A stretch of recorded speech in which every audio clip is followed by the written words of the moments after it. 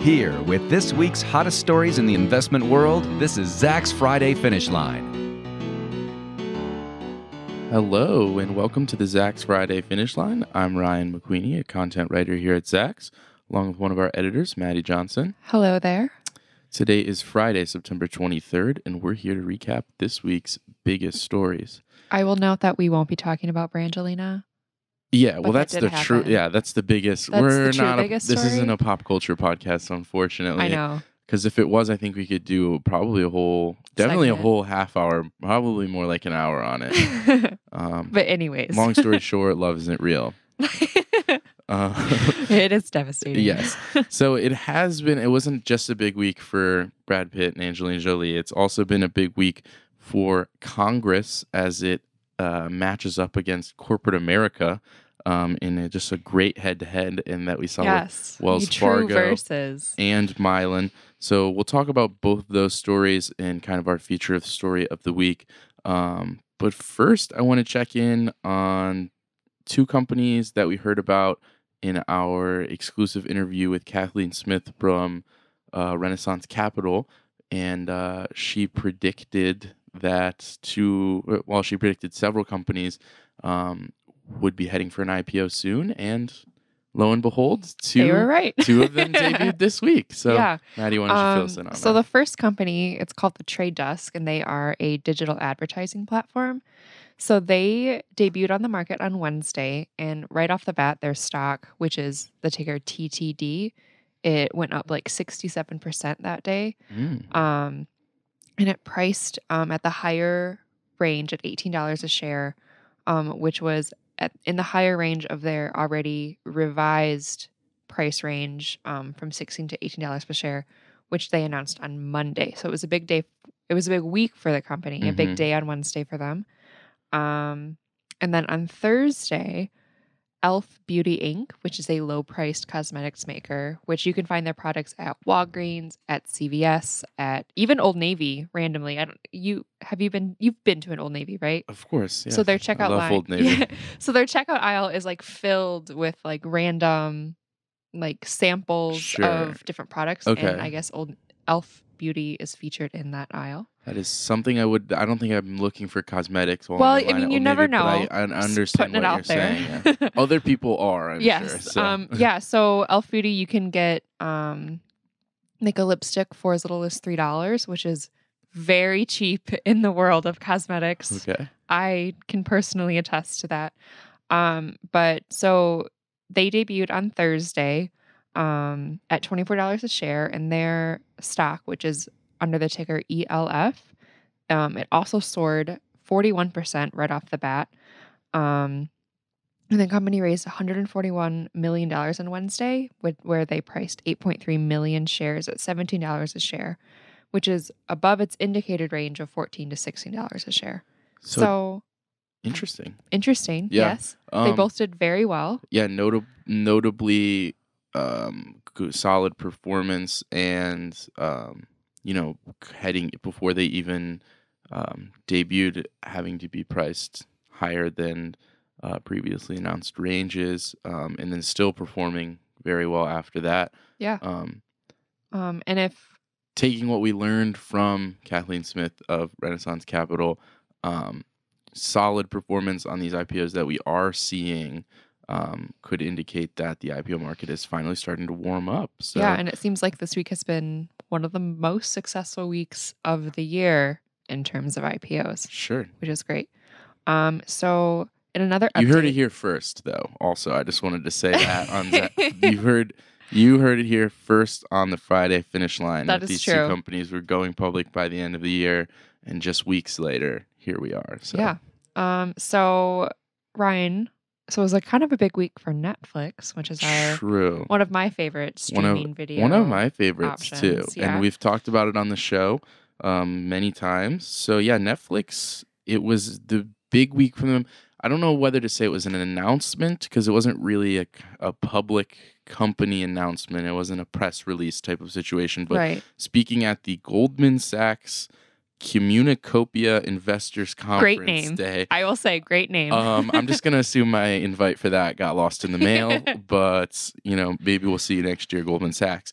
Anyway, Netflix's CFO, David Wells, announced that the company plans on making half of its total content original programming over the next few years. So I guess Pretty cool news. Yeah. I love Netflix shows. Yeah. So we've got Stranger Things has been all the rage all summer. Emmy award-winning shows like House of Cards, Orange is the New Black. There's a Narcos. I mean, there's just at this point, there's tons of smaller, lower budget things even filling out the roster. Making a Murderer has to be a good one too. And we've seen them go into films too. So Beasts of No Nation. They have a contract with Adam Sandler that guarantees, I think, 4 or 5 Interesting. Netflix That's exclusive cool. films that Adam Sandler is starring in, but also producing.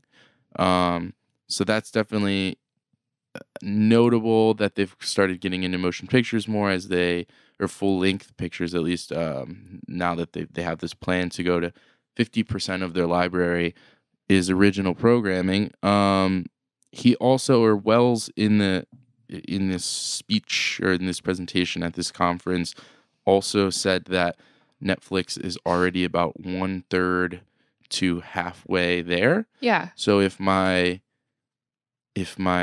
math serves me if my math serves me correctly, they're almost at 25% of the library as original content. I mean, whenever I scroll through looking for things to watch, there's a ton of Netflix content. Netflix original content just already there. So, I mean, I'm not surprised if they're 25%. Yeah. Of the way there. And they definitely make it clear that I'm kind of picturing scrolling through a Netflix library right now, and the Netflix original tag is certainly up front and on all of their original programming.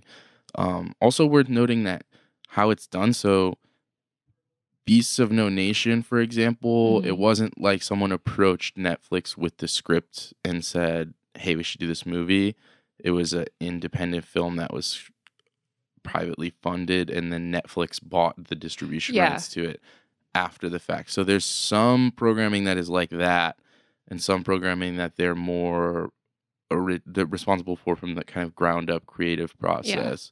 Because I know Netflix goes in, like Amazon in their Prime offering, they go into, or they are part of the bidding processes of film festivals. Yeah. So I'm not sure if Beasts of No Nation was a festival film. I don't know. I would have to look at where it debuted. But I know, they also bid on like films from Toronto and Sundance. Yeah, so I mean, it's a legitimate distribution company now, and it's hard for me with hearing such a large percentage of their library being original programming. Hard now not to draw the HBO comparison. True. Yep. So Netflix is already bigger than HBO by a significant margin, but I guess that's the same business model in that HBO does. I guess every show on HBO is its own thing, but they do air a lot of movies still are not theirs. Yeah. Although, they've definitely ramped up production themselves recently too. So I think that something we always come back to with Netflix is the cost of licensing content from third parties versus the cost of original production. I think this is an indication that, Netflix has hit this stride of, okay, we can create our own content for much less money than we can go out and people also happen to also really like our content. Yeah. So, and also I want to point out that Wells noted that, or made sure to note that, not every original production it may not be a home run. Like no new TV show, like not every TV show can be a House of Cards. Sure. But I think that it's important that they're, I guess, getting more and more of content like that out. Well, and they're hitting a pretty good, to use a baseball analogy, they're hitting a pretty good average right now. Yeah. That's true. And it seems like just every few months, it's like, I knew nothing about Stranger Things until the day it was released, and then no one has stopped talking about it Yeah. since then. So it feels like every few months they hit this home run where this new season of something they just posted is the most amazing thing everybody has ever seen. So, and bringing it back to HBO, where I feel like HBO is known for their incredible content consistently. Oh yeah, always. So I feel like Netflix is like, it's bigger than them, but it's also has a little bit more to go with like content-wise. They haven't made The Wire yet. They haven't made The Sopranos yet, Or maybe they have, and it's just, I'm still waiting for a Netflix Game of Thrones. Stranger Things season 2. Good point. I can't believe I forgot again. I didn't mention Game of Thrones in that same breath, which is shame on me. But Stranger Things season 2 in production. Moving on. Yes. So we are going in, as I mentioned at the top of the episode, we are going to go into this conversation about the evils of corporate America as they go up against Congress this week. But before we get into congressional hearings, we're going to talk about some news from one of America's least popular companies. And I'm going to say that with the, I guess, warning. I don't know, warning's not the right word for it, but I'll say that with a little asterisk next to it. It's not my subjective opinion that they're the least popular. I'm baking that off of customer satisfaction surveys. I have nothing against the company is Comcast. I didn't even say it. I have nothing against them specifically. I've had very few horrible, tragic, terrible experiences with them, but it seems like a lot of people have. And it's always the company that gets brought up when you're like asked, well, what was your worst customer experience? Yeah, it was on the phone with Comcast. Yes, so, always. Yeah. So Comcast. So at the same investors conference, I believe, the Communicopia. What the heck? Is apparently a huge thing. Where were we? I know. So the CEO of Comcast, Brian Roberts, he announced that Comcast is going to launch a mobile phone service. So if you were wondering, well, why can't my cell phone provider be Comcast? Now you're in luck. Right. I'm just going to throw that out there before we get into the other details. I don't think that thought was had by anyone. Zero Probably people. not. Maybe one or two. You never know. Definitely not by customers of Comcast, which is ironic because of the details of what he said about the service. So. Yeah. So the service is set to launch sometime next year, I think by the middle of next year. And the large focus will be on Wi-Fi hotspots, and Comcast currently has 14 million Xfinity Wi-Fi hotspots in the country. Which is something I'll give them a thumbs up on, because if you are a Comcast customer, you have access to Xfinity hotspots in a lot of really big metropolitan areas. Definitely. And even personal routers if they have like a guest option. Right. Yeah. If they work. If they work. Speaking as an Xfinity customer, the free Xfinity Wi-Fi hotspots tend to be hit or miss, at least here in Chicago. I don't know. I can't speak for anywhere else, really. Yeah. But the network, if it's not operating on Wi-Fi connections, it's going to work through Verizon's wireless network. Which I use Verizon. It's pretty good in Chicago, at least. I'm not sure about other places in the country.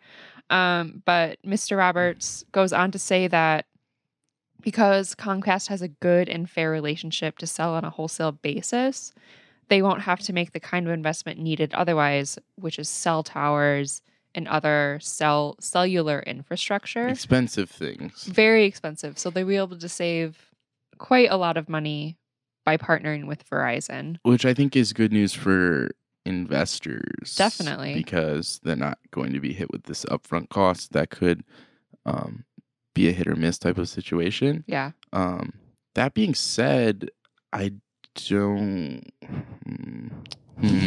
those are my thoughts on this.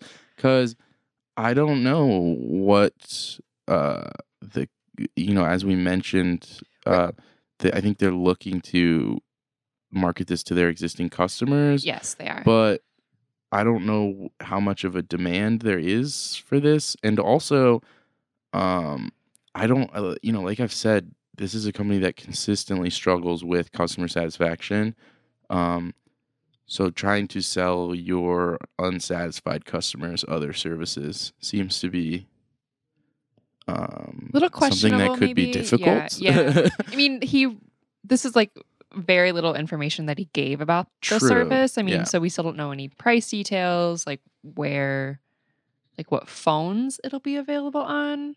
Mm-hmm. Um, Good point. so maybe they'll offer some great introductory deal, or you get a deal if you're already a pre-existing Verizon customer. That's fair. Probably something like that. I But will withhold my judgment until yeah, something more substantial is announced. very true. I didn't get the memo that everyone was going to be announcing things at this Goldman Sachs conference this week, but apparently it happened. And so with that, I'm glad that this is an easy transition because Comcast talking about customer satisfaction. They're definitely one of those few companies that almost everyone can point to and go, yeah, I've definitely heard things about that company being this kind of big corporate force in America. There was a whole lot of things going on with this corporate American power this week. And like I said, they faced off. We saw a face off in Congress with the CEO of Wells Fargo on Tuesday, and then we saw it again on Wednesday with the CEO of Mylan, Heather Bresch, who we've talked about on the show many times now with the EpiPen scandal. So let's talk about the Wells Fargo. We'll go in chronological order. Okay. Talk about the Wells Fargo one soon. The Wells Fargo CEO, his name is John Stumpf.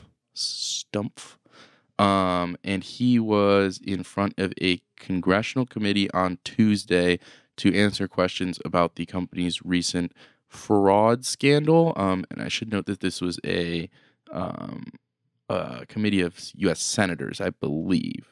Yes. So, for those of I feel like we'll touch briefly on what the scandal was, but I feel like most people have heard about what's going on with Wells Fargo recently. Basically, the company incentivized. It's low-level employees.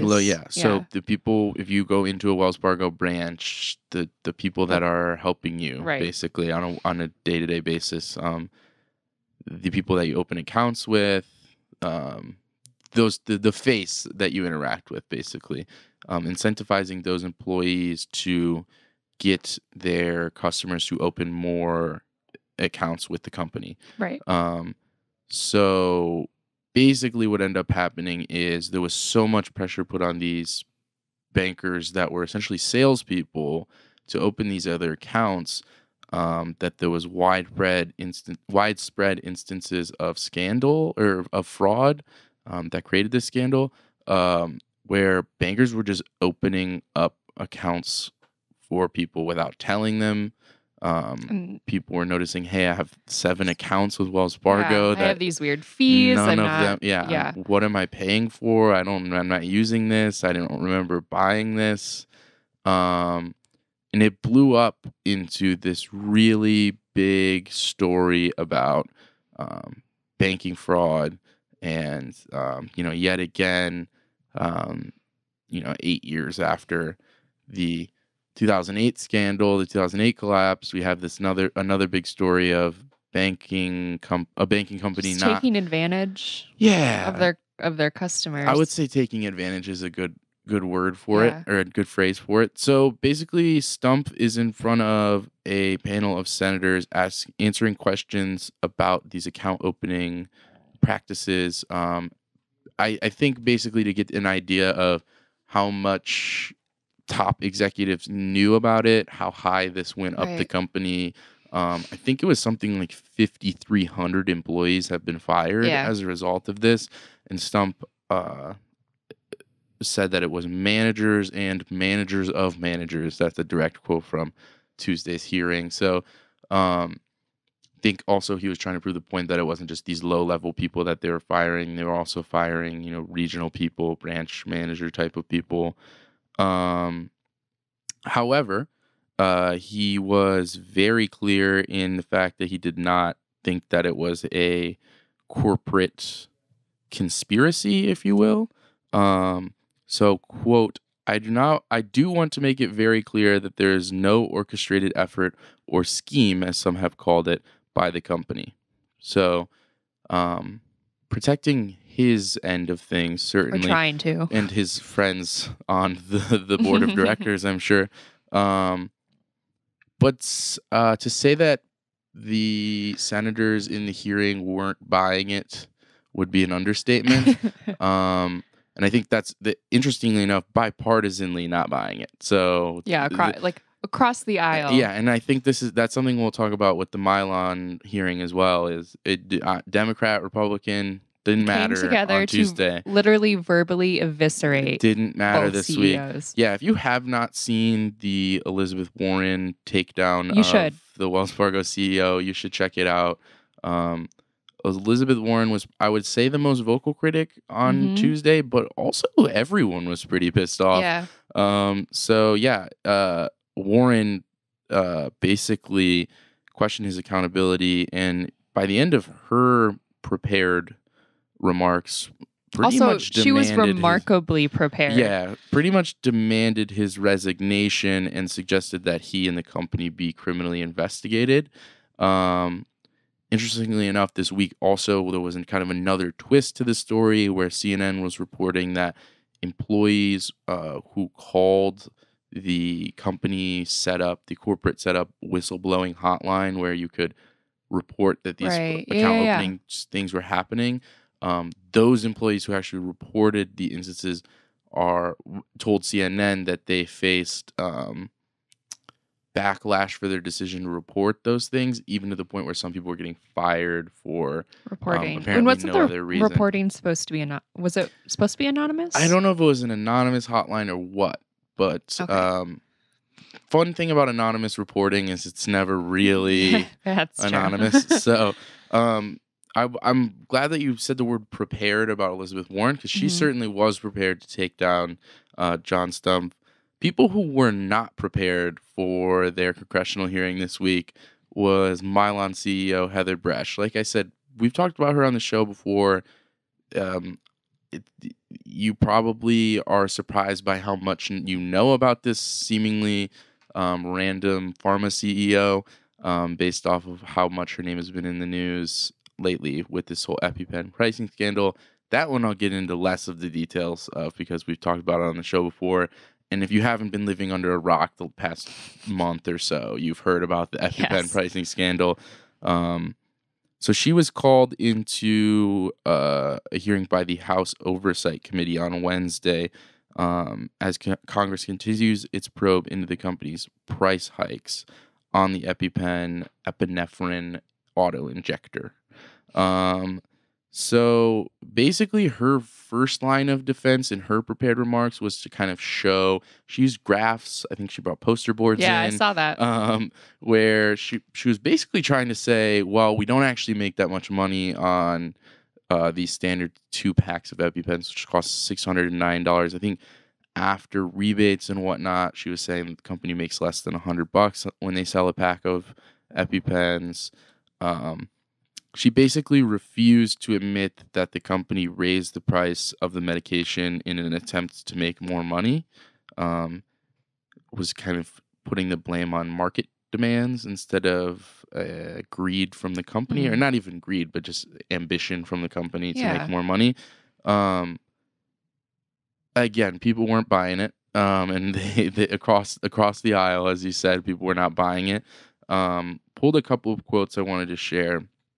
Representative John Duncan, a Republican from Tennessee, said, quote, "I am a very conservative and pro-business Republican, but I am sickened by what I've heard," end quote. That one. Harsh. That one was harsh. Yeah. Tammy Duckworth, a Democrat from Illinois, our home state of Illinois, questioned Bresch about the company's EpiPens for School program, which was interesting because that is the program that's being investigated in an antitrust probe in New York right now through the state's by the Attorney General of the state. So that seems like there is something going on there. Tammy Duckworth called the EpiPens for Schools program, which basically mandated that schools who are buying EpiPens from from Mylan signed non-compete agreements Right. that they wouldn't shop around or try to purchase it from anywhere else, even though there are so limited options anyway. But she called it, quote, an unfair monopoly. And then later, Jason Chavitz, I messed up his name for sure. Chavitz, a Republican from Utah, after part of Bresch's line of reasoning where she was saying that we're not really making that much money, he said, quote, that doesn't make any sense, end quote. And then, quote again, this is why we don't believe you, end quote. Oh, yeah, and then Elijah Cummings of Maryland, a Democratic representative from Maryland, been around for 2 decades. He's been on Congress now, so certainly a representative with with experience in the pharmaceuticals problems that we've been having recently with the price hikes, because he was around earlier this year. He was at the hearing where Martin Shkreli, our our favorite pharma executive, our pharma bro, our fave pharma bro, pharma bro, was questioned for the price hikes that he and his company at the time, Touring Pharmaceuticals, they were the subject of a probe very similar to this one.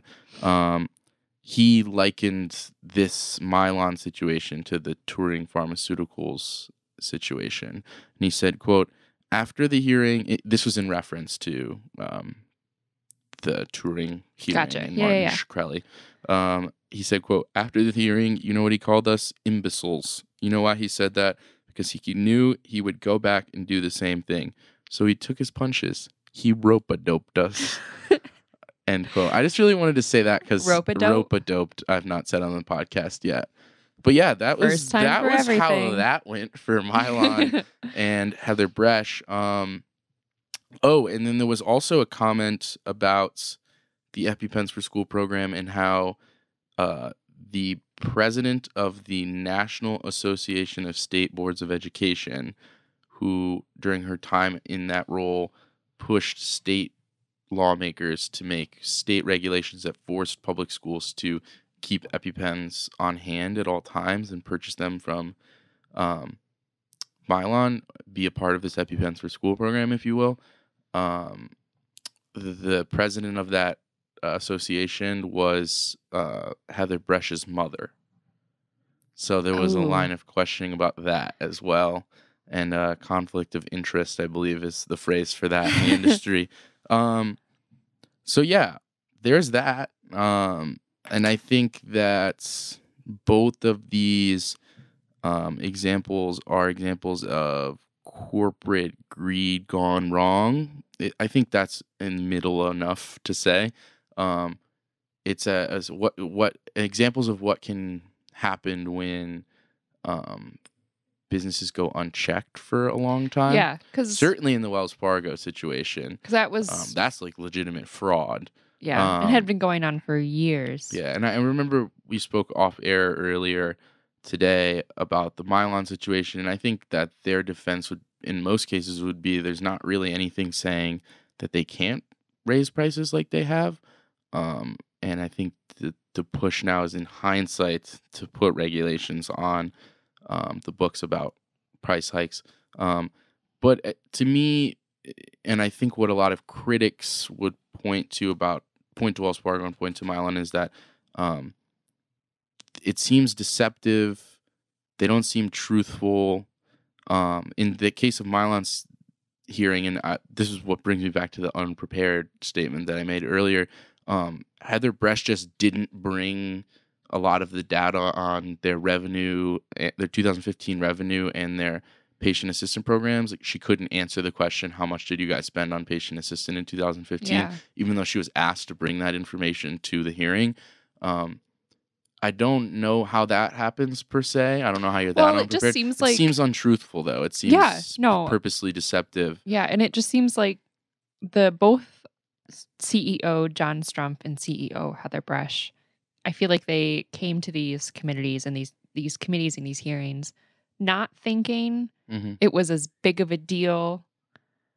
I definitely don't think either of them thought that they were going to face the level of contention that they met from both. So, I people. mean, maybe that's like a reason why she just like didn't bring that information. But that was just stupid on her part. Yeah.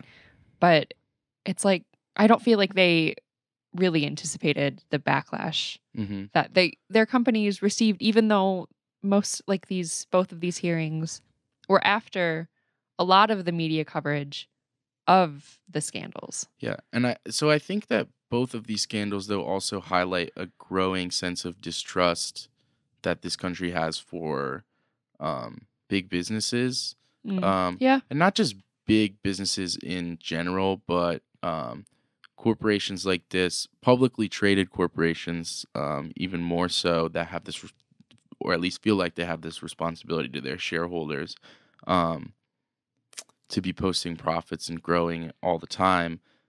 That type of pressure results in situations like this, where there's these insane price hikes on drugs. There's these scandals where it's kind of up in the air as to who made the call on just committing fraud, basically. Yeah. But there are also two companies that have such a huge influence on our daily lives, where Wells Fargo, if you are a consumer, I have all of my life's worth like in your banks, in your accounts. And definitely. then Mylan, if I have an allergic reaction to something, I need this certain drug to live, to survive. Yeah. So it's like there are two companies that have such a direct influence on their customers' lives in general. Like, and I think that's what upsets people so much and that was the anger coming out of the financial crisis in 2008, 2009, is that these banks, we're talking about mortgages, we're talking about people's homes, which is their livelihoods. Yeah. Giving out loans and then, knowing that the bubble was about to burst and continuing to market mortgages, continuing to market subprime mortgages, bundling and selling those mortgages, and then almost at times betting for them to fail, which that really upsets people. But I guess my question here, and it gets down to kind of a fundamental perception of human behavior even, is are these people these corporate devils that we're making them out to be, or is this just the result of a broken system, a system where of being unchecked. we don't have enough checks and balances in the system. There's not enough regulation in pharmaceuticals. There's not enough regulation in banking, where these companies can basically fall back on, well, no one really said we couldn't. Yeah, basically. And even though that's not the argument that they're presenting, that's kind of really the only thing that it's what's shining through at this moment. It's what comes out of it for sure. And so I think that's the question is how much blame do we put on the companies? How much blame do we put on ourselves as investors and shareholders for the expectations that we have of publicly traded companies? How much blame do we put on our local and state governments for failing to regulate businesses? How much blame do we put on the federal government for failing to regulate businesses? There's a lot of blame to go around, and I think the argument is really who is assigned the blame right now, and what do we do about it? What do we do to make sure it doesn't happen again? Well, hopefully some regulations will be passed, but that takes time, and when you have someone who's literally saying, I'm a very conservative and pro-business Republican, but I'm sickened to see what I've heard, that's agreement across the aisle.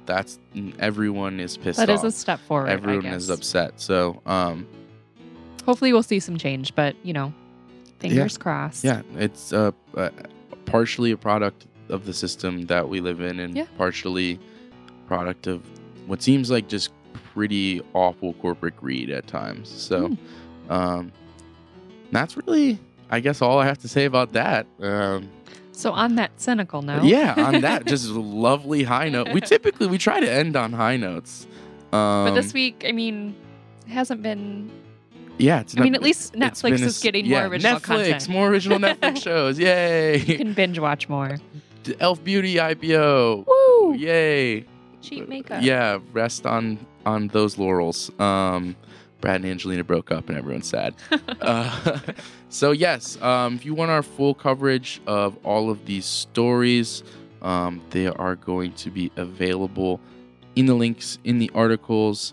Remember to like, share, follow, do everything that you do. Thank you for joining us this week, and we will see you next week.